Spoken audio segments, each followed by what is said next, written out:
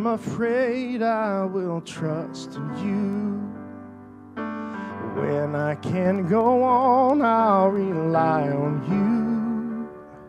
Though the mountains quake and the earth gives way, I'll hold fast to you, my hope and stay. 'Cause Jesus, you alone are my firm foundation. All other ground is sinking sand. Jesus, you're the rock my life is built secure on. Oh, I am held by your strong hand. When the stormy tides begin to overtake me, I'll reach my hand to yours alone. I'll be assured of Christ, He is my anchor.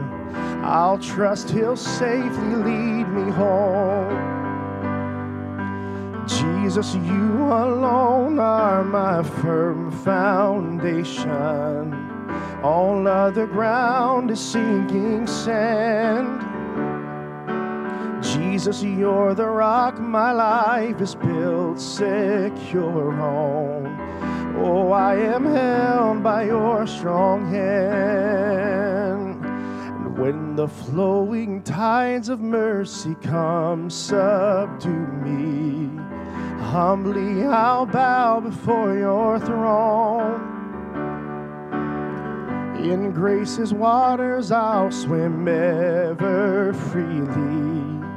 My soul will rest in you alone. Oh, Jesus, you alone are my firm foundation. All other ground is sinking sand. Jesus, you're the rock my life is built secure on. Oh, I am held by your strong hand. Oh, I am held by your strong hand. Oh, I am held by your strong hand.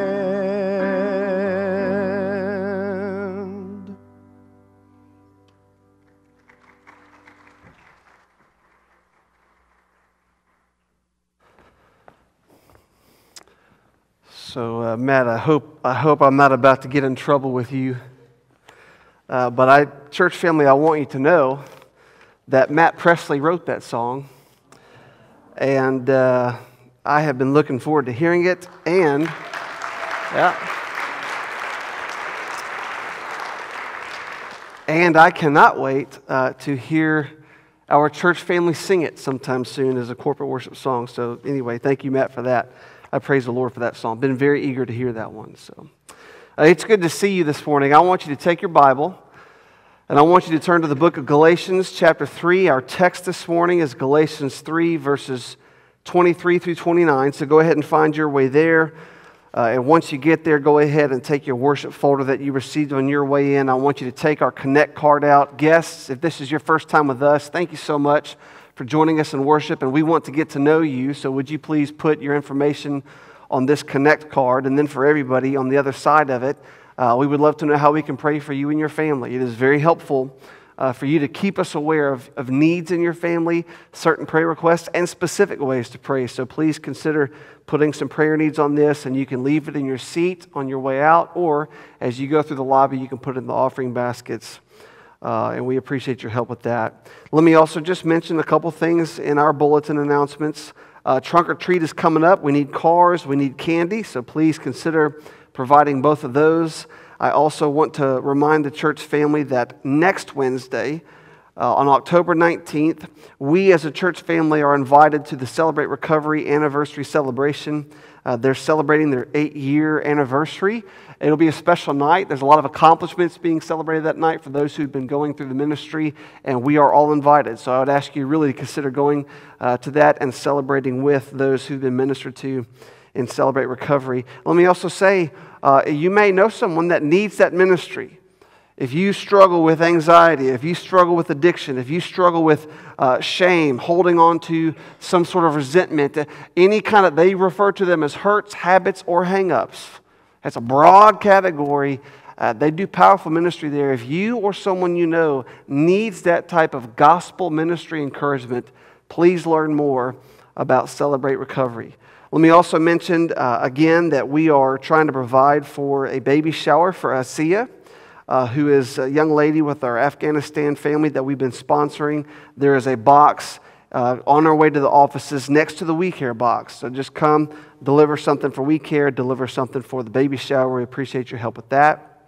Let me also mention one final thing that is not in our announcements. I want to let you know that starting next Sunday, let me kind of provide a little context. I'm going to just let you know next Sunday, we intend to bring back passing the offering plates for our worship time. It's something that for COVID we withheld from all this time. And so we're bringing that back next Sunday. So we wanted you to be aware of that. Let me also tell you that this was something that the elders discussed and the deacon leadership team discussed. We put some thought into this. It was an opportunity to think through, why do we do this way and what is it about? And we have concluded that it is a good time, it is a good opportunity for putting an element of worship into our corporate gathering.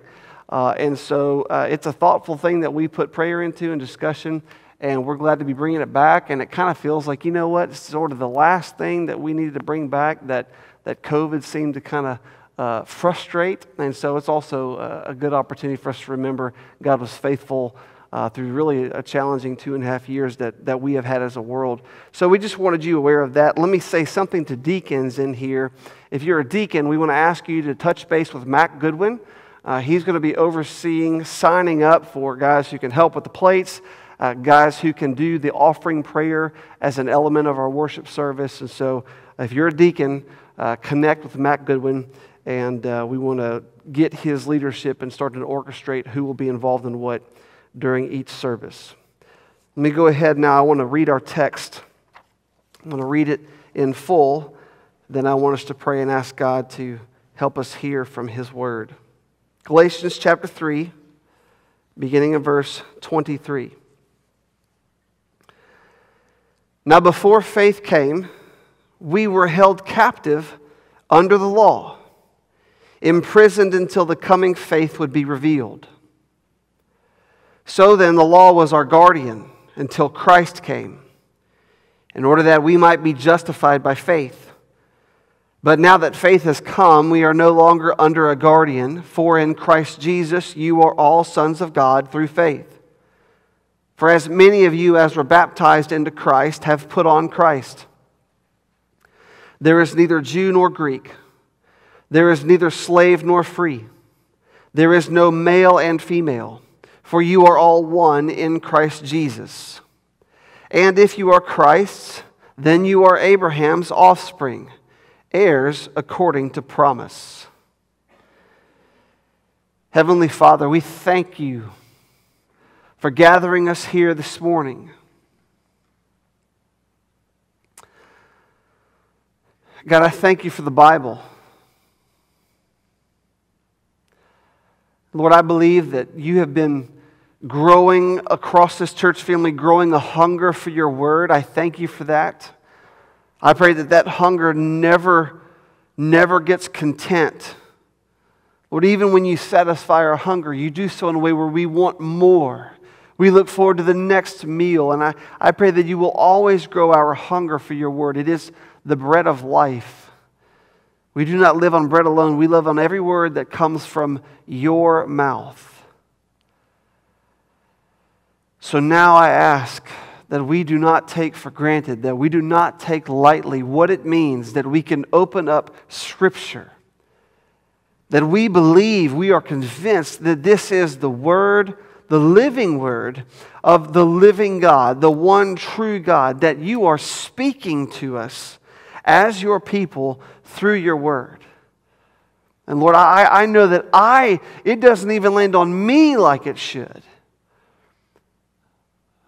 But Lord, I pray that we will grow in our appreciation to know that you have gathered us into your presence to speak to us, So Holy Spirit, speak now by your grace, and mercifully will you speak. And we pray this in Jesus' name. Amen. I want us to be clear on two things this morning from this text. I want us to be clear on what the law was, and I want us to be clear on who we are. All right, so let's be clear on what the law was from verse 23 through 25. Then I want us to be clear on who we are from verses 26 through 29. So let's be clear on what the law was. Verse 23, we see that the law was first our guard. Now before faith came, we were held captive under the law. Held captive under the law. We discussed this last week. The law was our guard, so to speak. Paul says we were held captive under the law. Then he even says explains we were imprisoned. The law was our guard. The law served to show us that we are all, no exceptions, we are all guilty as charged in our sin. As a reminder, what did the law do? Helped us identify our sin.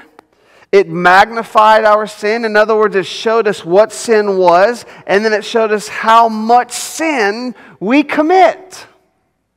And then it also provided ways for our sin to be rectified, to be managed, not permanently resolved or atoned for, that had to wait for the Christ. But the law served to provide the offerings and the sacrifices and the regulations just to manage things. So, according to God's mercy, sin would not get out of control. The law was our guard. Now, I want you to notice a very important word in verse 23. Imprisoned until. So, I have good news for you. The guilty as charged conviction did not receive a life sentence. The law didn't have a permanent role. It had a temporary role. We were imprisoned until the coming faith would be revealed. So the law was our guard until a revelation of faith would come. So what we see is not only was the law our guard, but in verse 24 we'll see that it also was our guardian. So then the law was our guardian until Christ came. Wasn't just a guard, wasn't just a corrections officer, it was a guardian. Has a different connotation to it. What Paul is referring to is a formal role often used in their culture. Usually assigned to a servant or a slave, someone very much inferior to the father in the family. But the role of the servant guardian, the word that Paul uses is where we get the word pedagogy. The role of the guardian was to help raise up, rear the child until he came of age. It's a compound word that refers to a young boy and a leader. It's a leader of the young son. And the guardian would make sure that the child got to school and back okay. It would make sure the child practiced hygiene. You know, the guardian was one that says, time to take a nap, time to get a bath. Made sure that the manners were being learned. All of that. That was the role that the guardian played. Now, the guardian, again, did not have the authority of the father. It was an assistance to the father, raising this child until he came of age. Paul says, so then the law was our guardian until Christ came. Think of it in terms of a playground. So when I'm at work, I can hear often the kids from the Child Development Center, they go over to the playground over here at the corner of our office building. So the kids can go in there. Let me ask you, do they have a freedom at the playground? Yeah, they have a certain kind of freedom. They have an age-appropriate freedom. They can kind of run around. They can even run amok to a degree in the playground, but there's a fence. They can't go outside that fence. That fence is gated shut. There are teachers, there are guardians there keeping watch over the kids so that they can enjoy an age-appropriate freedom. That's what the law did for us. The law kept God's people in the playground, so to speak, Look at that word again, it comes up in verse 24. So the law was our guardian until.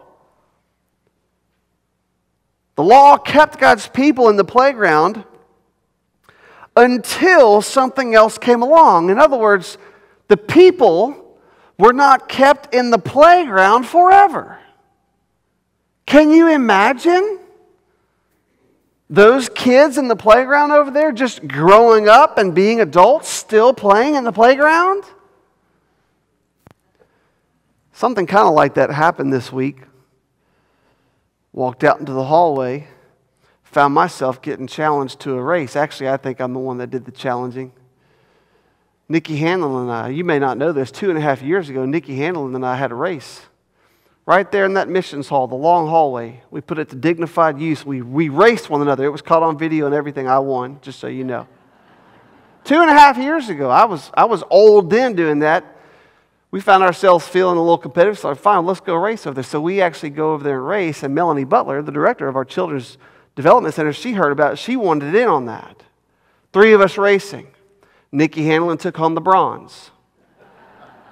I took home the silver. Now, I need to let you know I did give them a healthy head start. I would also like the record to reflect that the original racetrack was longer. We shortened it, and I do think that the video shows that Nikki kind of got in my way. I might have been able to catch Melanie if it weren't for Nikki getting in my way. And then later that day, I'm brewing a cup of coffee, and I'm just thinking, the average age on that racetrack was about 44. When I was a kid, I could not imagine my dad at 44 years of age racing his colleagues down the hallway. How ridiculous that thought is. And we're fortunate we didn't injure ourselves. Now think of how ridiculous it would be if you rolled up to the church on a Thursday afternoon and you saw the church staff playing in the playground. Matt and Kyle pushing one another on the swing set. Debbie and Ginger on a seesaw. Nikki putting dirt on her hair. It's ridiculous.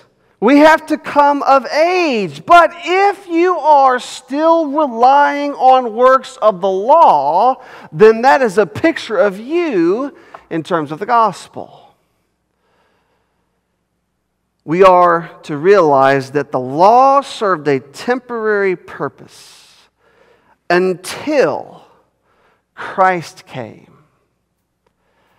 And he said, you can come out of the fenced-in area now. He's provided freedom in the gospel. The law was our guard and our guardian until Christ came, and Paul explains at the end of verse 24, in order that we might be justified by faith. For those of you who have been here for the last several weeks, I hope you're familiar with that phrase. In case you are new, maybe new to Christianity, maybe not even aware of what the gospel is, I want you to understand what this means. Justification by faith is the idea that before a holy, righteous God, we who are sinners, all of us who fall short of God's glory, we can be declared right before a holy, righteous God, not because we're good enough, but because we must by faith receive who Jesus is as the Son of God and as all man who took our place on the cross, and when he died and rose from the grave, he provided eternal life for us. We are declared right. We are justified by faith, by believing that Jesus is who the Bible says he is, and that he did what the Bible said he did, by declaring that he is Lord, that he is risen from the grave. That's what the law led us to the point where we realize God sent his Savior. Next week we'll see that it was in the fullness of time that he came. So that's what the law was. It was a guard. It was a guardian until Christ came. Now, I want us to talk in a moment about who we are, but before we get to there, I want you to see a powerful point in this text that takes place when we go from verse 25 to verse 26. In verse 25 it says, "But now that faith has come, we are no longer under a guardian, For in Christ Jesus you are all sons of God through faith. I don't know if you noticed, there's a bit of a transition there. It's the word we turning into the word you. In verse 25, we are no longer under a guardian. In verse 26, you are all sons of God. If you notice verses 23 through 25, we were held captive. The law was our guardian. We might be justified. We are no longer under a guardian. Then it shifts. Now Paul talks more directly to the Galatians. It seems you are all sons of God. You were baptized, so on and so forth. I hear an intentional transition. Remember, these Galatians were Gentiles, non-Jews, and they had some Jews, referred to as Judaizers, telling them, if you really want to be a follower of Christ, then you also have to follow the law, in particular, by being circumcised. You have to obey the law if you really want to follow Christ. In other words, you have to become more Jewish if you really want to be a Christian. And Paul is battling that false theology. He's saying, absolutely not. He says that's a false gospel. We even see it in this transition. He's saying, we the Jews, most directly. The truth applies to all of us. We are all held captive by our sin. But hear it as the Galatians. Paul is clarifying we Jews were held under the law. We were held captive. We were imprisoned, but only for a certain period of time. What changed? Christ came, and you, non-Jews, you now are also sons of God. So when salvation was provided for the whole world, there was a freedom that the people of God experienced, that they were able to walk into as well. If you think about the Jews who had the covenant of circumcision, God gave them circumcision. What is circumcision? Well, among other things, it is a sacrifice of flesh and a shedding of blood. So God's chosen people had to sacrifice their flesh and shed their blood until the Christ came.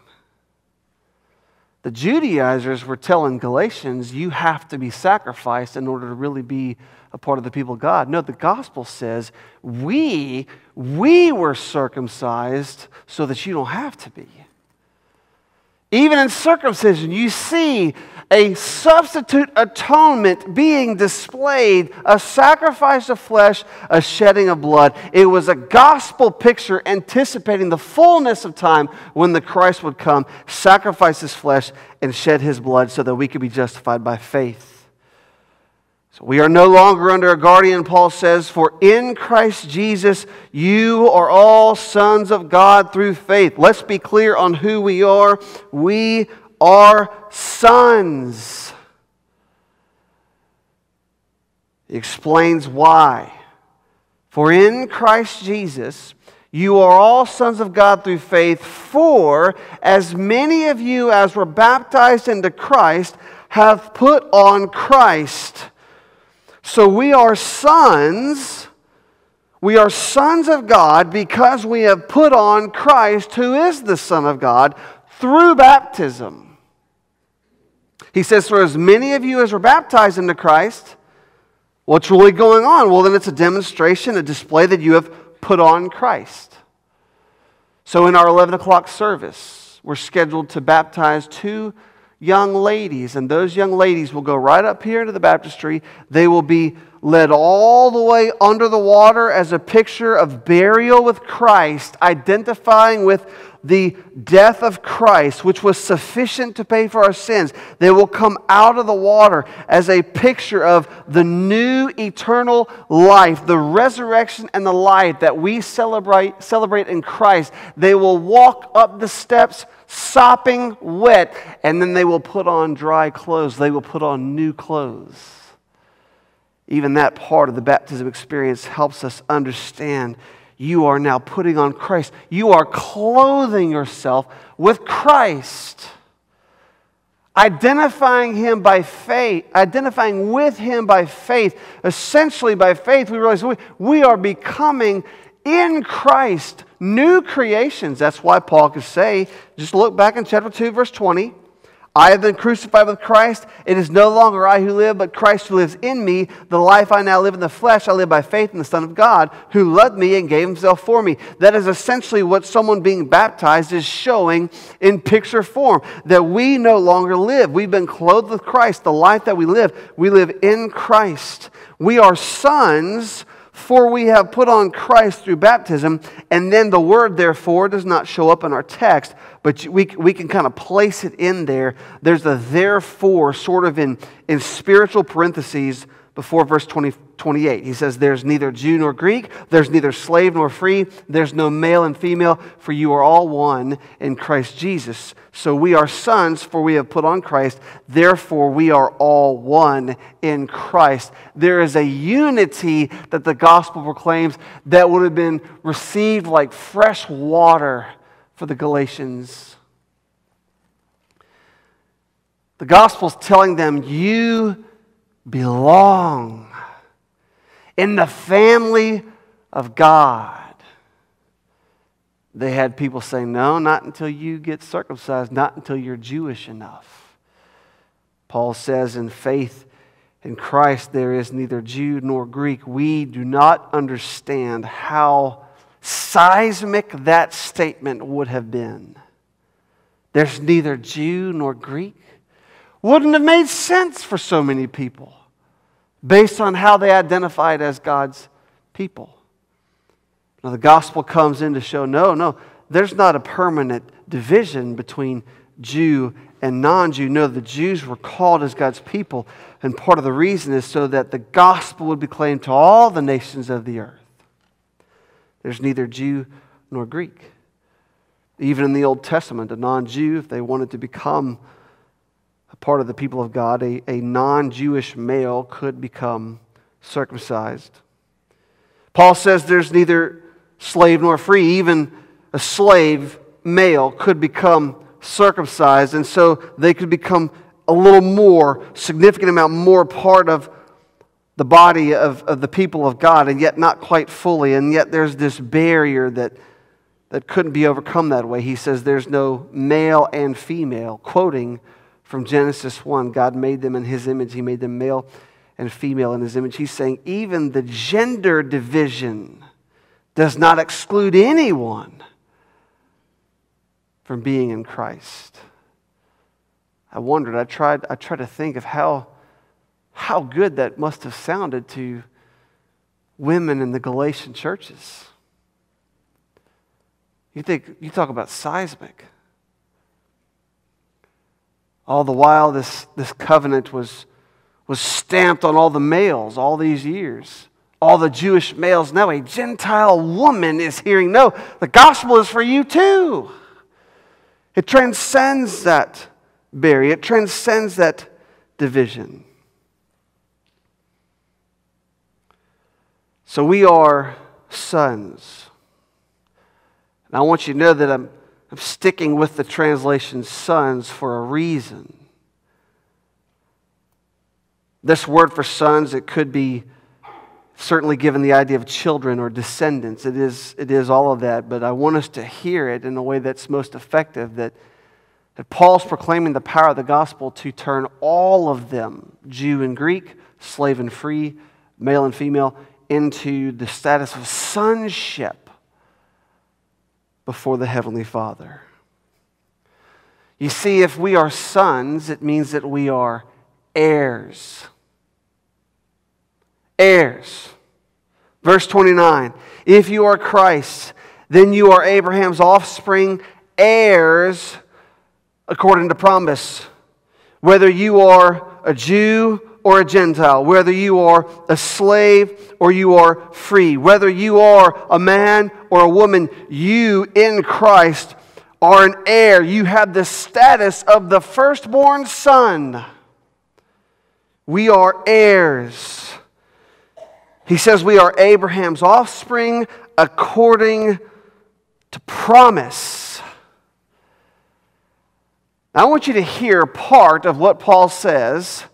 Try to hear it if you're a Galatian. Let's say you're a new Galatian follower of Christ, and yet your faith has been disturbed. Your faith has been troubled by someone saying, well, you're not really a follower of Christ yet. You have to be circumcised first. You have to become more Jewish in order to be really Christian. But hear what Paul said and try to hear it with their ears. If you are Christ, then you are Abraham's. Oh, that would have been good news. If you are Christ, then you are Abraham's offspring, heirs according to promise. Do you remember this word offspring coming up before? Look, chapter 3, verse 16. The promises were made to Abraham and to his offspring. Do you remember his argument? It does not say into offsprings, referring to many, but referring to one, and to your offspring who is Christ. So he's saying, look, the law is showing us we have someone to look forward to, Christ, who was promised before the law came. He is the offspring. And now he's telling us, if you are Christ, if you have put on Christ, if you are clothed with Christ through baptism, then you too are Abraham's offspring. I might have gotten some amens in the Galatians gatherings to hear that good news. We are heirs according to promise. We are Abraham's offspring. Think back to Genesis. God gave Abram a promise of offspring. He promised him a son, and he had to wait. So finally, he said, well, all I got is this guy from Damascus, Eliezer. He's the closest thing that I have to an heir. God says, no, he's not going to be your heir. I'm going to give you a son. I've already promised you that. They had to wait. The next chapter, Sarah comes up with an idea. Says, well, why don't you have a son through Hagar, my servant? So then they have Ishmael through Hagar. God has to say, no, that's not the heir. I have promised you I'm going to give you a son. And then eventually Isaac was born. Isaac was the son, God refers to him as the son of promise. Now Paul is telling the Galatians, if you are in Christ, if your faith is in Christ, if you've been baptized in the name of Christ, that means you have put on Christ, and if you are Christ, then you are Abraham's offspring according to promise. It's the gospel coming to fruition. If you are Christ, then you are Abraham's. So that begs the question for them and for you. So are you Christ's? It's the question I want to leave you with. Are you Christ's? So really this text shows us not just who we are, but whose we are. Are you Christ's? I got to thinking about this promise that God gave Abram. One of the aspects of the promise back in Genesis 12, he tells Abram, in you all the families of the earth shall be blessed. And I realize that that term family, it can have a somewhat broad connotation to it. But I do want to use that word to land the plane this morning. I want us to think about the families in here. I want you to think about your family. Everybody wants their family to be blessed. But we have to make sure we understand the nature of the blessing. I want your family to receive the blessing that only comes in Christ. So dads, I want you in a moment to be ready just to personally be in prayer, asking, letting God show you if your family is receiving the blessing that can only come through faith in Christ. Moms, I want you to ask that of yourself. Lord, is this family being blessed by faith in Christ? Children, I want you to think of that. Is our family being blessed through faith in Christ? That's what I want to pray for right now. I want you to bow your heads and close your eyes. God, I pray that we tap into the promise from Genesis 12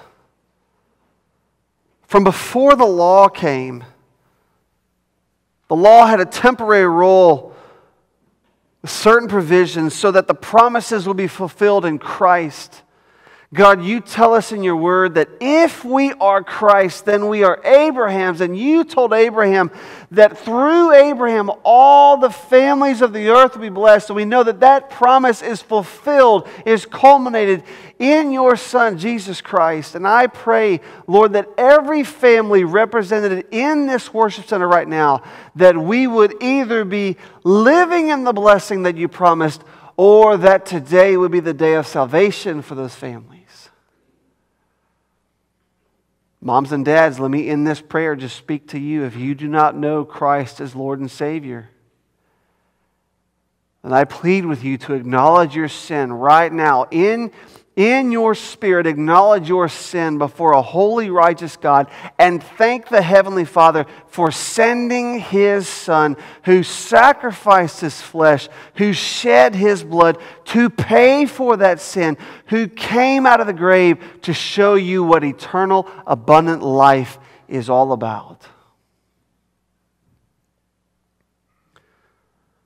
God, I pray that you would show us our need for your Son, and that through Him we too can become your sons, your heirs. We pray this in His name, the name of Jesus the Christ. Amen. Church, would you stand as we respond to the word this morning?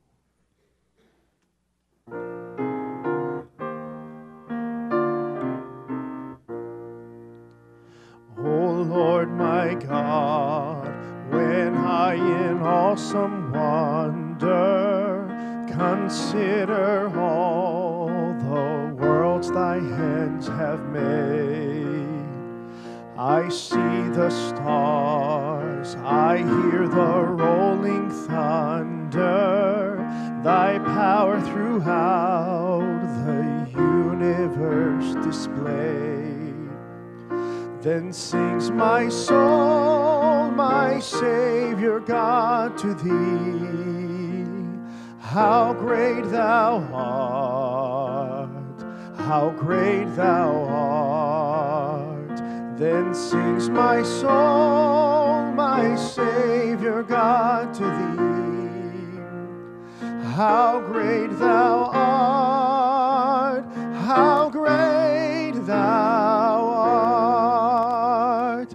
And when I think that God His Son not sparing sent Him to die, I scarce can take it in. That on the cross, my burden gladly bearing, He bled and died to take away my sin. Then sings my soul, my Savior God, to thee. How great thou art, how great thou art.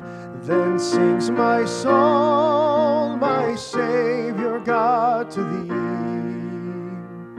How great thou art, how great thou art. When Christ shall come with shout of acclamation and take me home, what joy shall fill my heart. Then I shall bow in humble adoration and there proclaim, my God, how great thou art.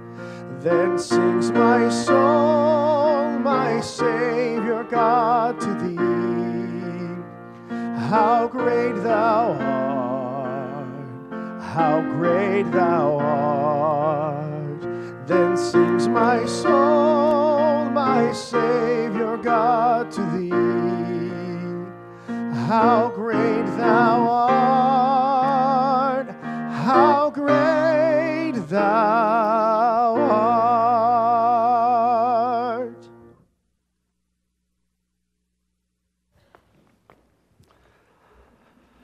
Before I read our benediction, I want to say, if you heard the gospel in here this morning and maybe for the first time realized your need for Christ, maybe even as I prompted you in prayer, you confessed your sin to Christ, I want you to do something. I want you to tell somebody. If you were invited to church this morning, I want you to tell them. If you want to call the church office this week, email us and say, I want to talk about the gospel. I received Christ, or I want to learn more about Him. I want you to tell somebody. And we are excited. We would love to encourage you in your faith. Now, for everybody, listen to the words of Ephesians chapter 3, verses 14 through 21. For this reason I bow my knees before the Father, from whom every family in heaven and on earth is named, that according to the riches of His glory He may grant you to be strengthened with power through His Spirit in your inner being, so that Christ may dwell in your hearts through faith, that you, being rooted and grounded in love, may have strength to comprehend with all the saints what is the breadth and length and height and depth, and to know the love of Christ that surpasses knowledge, that you may be filled with all the fullness of God.